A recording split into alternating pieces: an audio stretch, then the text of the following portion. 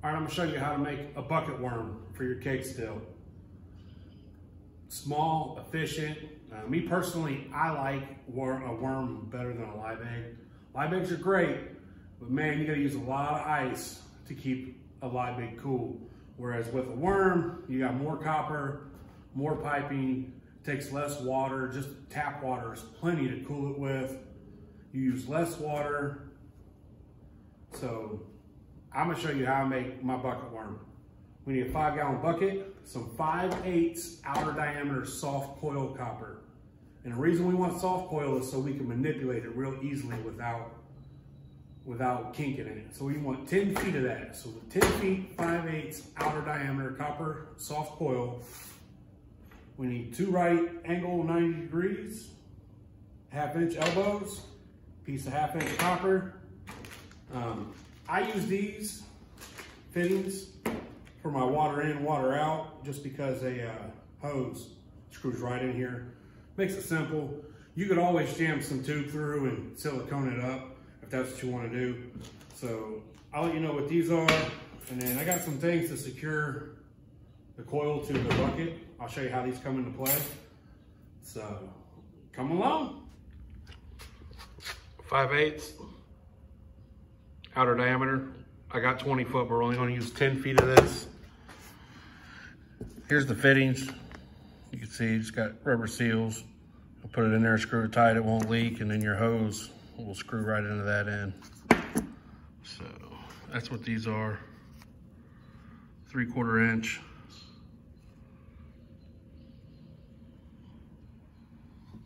And then these are for fixing our worm to the bucket. And we got our 5-gallon bucket. So for starters, we're gonna drill some holes and put these in. All right, so I lied. The first thing we're gonna do is we're gonna roll this copper so it fits in here. And so we just want it smaller. So we're just gonna start here and work our way around, getting it all the same size. So once we got it all the same size, and we only do a little bit at a time because we don't want to kink this. So once we got it all smaller, then we'll just keep checking.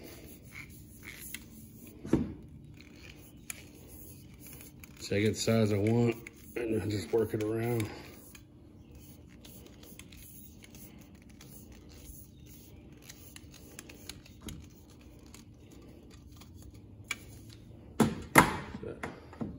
Almost, we got a little ways to go. So we're just gonna keep working this around a little bit at a time.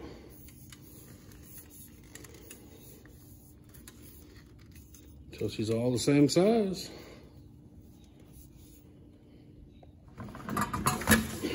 Now she's the size we want her. She fits inside. What we're gonna do is we're just gonna pull it apart. Try to keep it even. We want it to run all the way from the top of that bucket to the bottom. But you want to make sure you keep your slope because you want it to run down.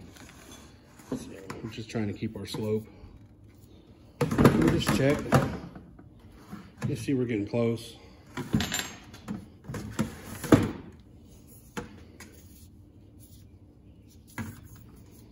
See, man, when you're working with this soft coil, it's just a little bit at a time. You do a bunch, and you're gonna kink it. And if you kink it, then you have to cut it out and start again. There you see. And try if it gets a little smaller at the bottom. So as you can see, I'd say that's perfect. Where we got it. Let's just a little bit up top here. Yeah.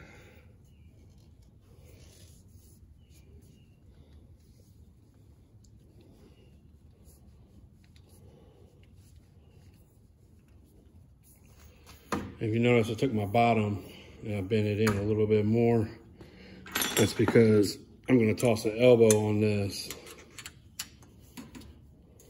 and a pipe straight like that. So that'll come out the bottom on the side. So you see. So it'll sit in there like that. Come out the bottom.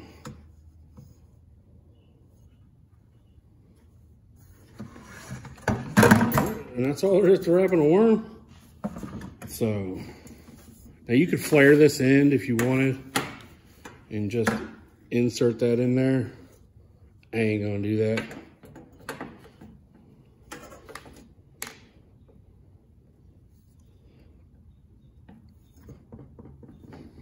Because I don't have a flaring tool here. So I'm just gonna solder this on here. I think that'll work just perfect like that. That's it. Now, we're gonna drill our holes. After. So I'm gonna solder that on there, and I'm gonna put one on the top. And that's just to tie into, however they want. So.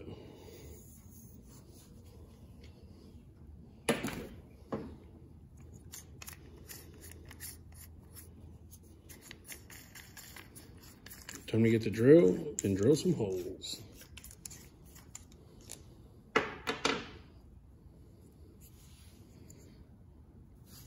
So we're gonna have one in the bottom. That'll be our water in, and one in the top. That'll be our water out. Cold in the bottom, hot out the top. I cut out my holes. I had to make a little modification to the bucket because this nut wouldn't fit flush in here. So I just took a Dremel and cut this out.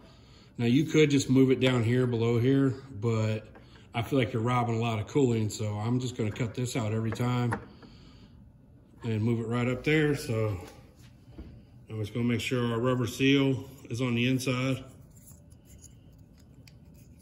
Put a plastic seal on the outside. Now I'll just put this on. It's reverse threaded, so everything's reverse threaded. So we'll do one. And then we'll do the bottom one.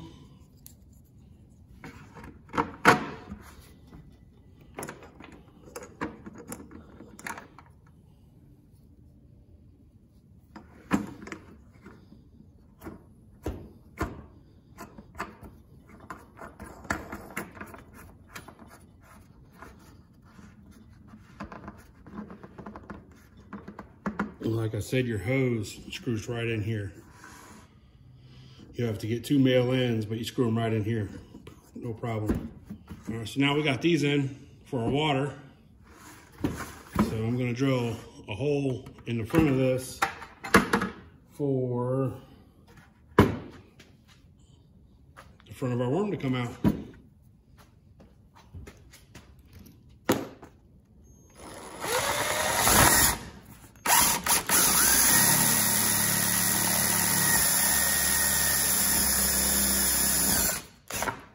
We're going to take and drill 4 holes to use these pieces to hold our worm from bouncing around. So we're just going to drill 4 small holes.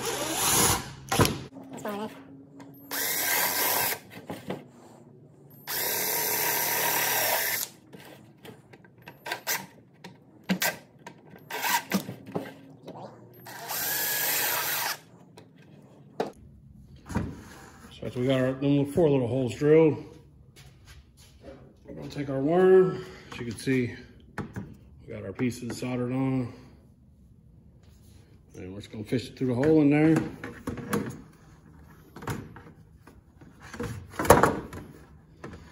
So as you can see, it just bounces around in here. That's where these are gonna come into play. So I'm just gonna wrap these through here. Like so. I'm gonna position this where I want it.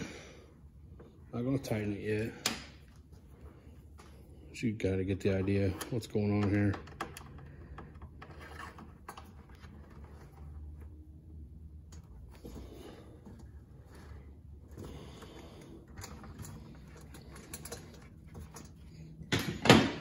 All right, as you can see, that's a lot more stable in there. Just in doing that, putting these little pieces on and stabilizing it. So now, you can manipulate this however you want it. Make it smaller, point where you want. I set it up like this so whoever can run an elbow out, straight down, throw a union on, do whatever you want. So now the last thing to do is we're gonna silicone this shut because I don't have anything around that. So I just got some all-purpose silicone. I'm gonna put a real small layer on tonight. And then I'm gonna come back tomorrow in the morning, hit it up again. So we'll come back for that. So I'm just gonna put me a little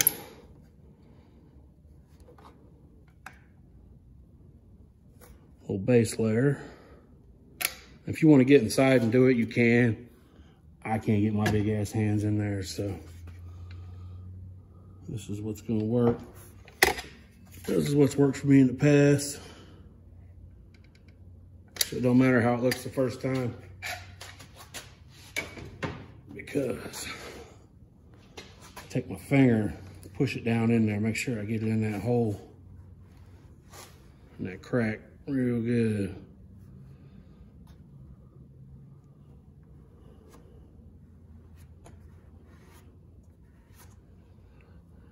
All right, as you can see, real thin, real small layer. I'm gonna let that sit overnight and dry.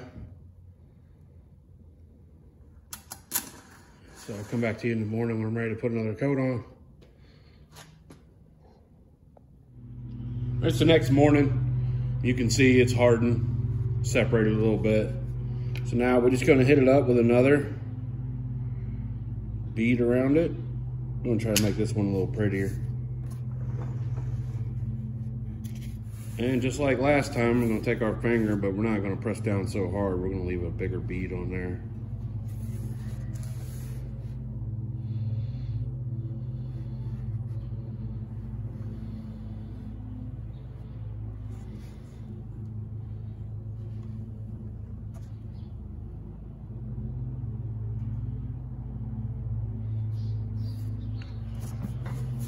Now we're just gonna let that dry. And that's all there is to making a bucket worm. That's all there is to making a cake steel bucket worm. So real simple, a little tedious. It does take some work, time to acquire the parts. So if you wanna make you just an efficient worm, bucket worm for your cake still, this is the way to go. So good luck. Or if you don't wanna waste the time building one, you can just buy one from us.